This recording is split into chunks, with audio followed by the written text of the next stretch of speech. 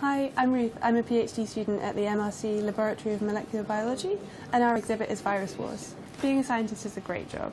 There's quite a lot of variety because we use a lot of different kinds of approaches and different experiments to try and work out what it is that we're trying to understand.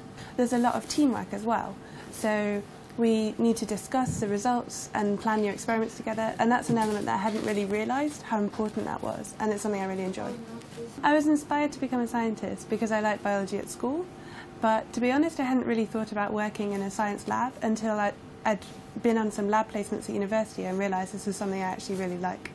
If I wasn't in biology, I think I'd quite like to be a paleontologist. Maybe it's just a hangover from loving the Jurassic Park films, but I think dinosaurs are fascinating.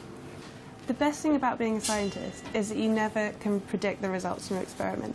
So when you do experiments at school, your teacher always knows what's supposed to happen because it's been done thousands of times by different people before, and either you get the right answer and it's very nice, or you screw something up and it doesn't work.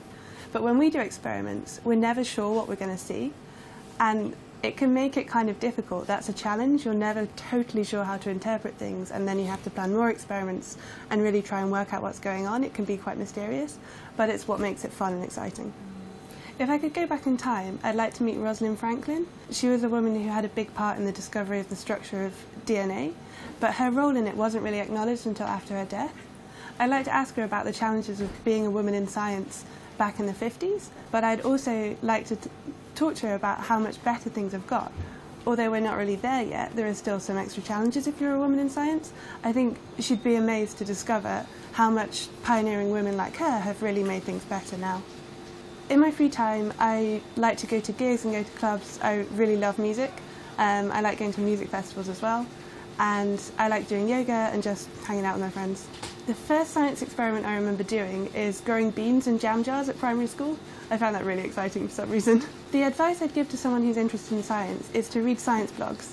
I find them really interesting because it's a really approachable and understandable way to find out about exciting new discoveries.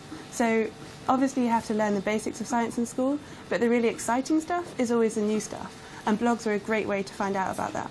The discovery or invention I really couldn't live without has to be my mobile phone. I'm sure it's a bit of a cliche, but for me it's really true. I'm so disorganised and I'm always late. I think if I couldn't just have instant contact with my friends, I'd probably never see them. I think the most important discovery that's yet to be found is probably a preventative treatment or a cure or something for Alzheimer's disease and other dementias. I think it's one of the biggest problems we've got at the moment, that there are more and more people really suffering with these terrible diseases, and at the moment there's really so little we can do.